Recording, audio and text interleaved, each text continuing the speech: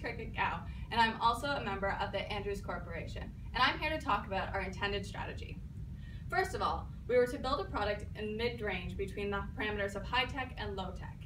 Second, we would then evaluate our product in the first round to see which segment it would be best suited for. Third, we then modify the performance size, the MTFB, according to the parameters of either low-tech or high-tech, whatever we decided it was suited for, and make it more attractive. Then we would introduce a new product of either low-tech or high-tech with the desired parameters.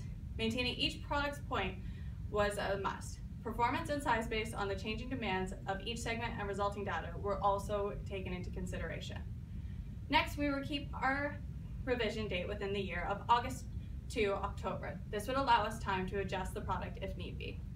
And then in each round, we would make sure we were introducing and increasing our automation rating. Next, I will hand it over to Zoe to talk about our strategy evaluation.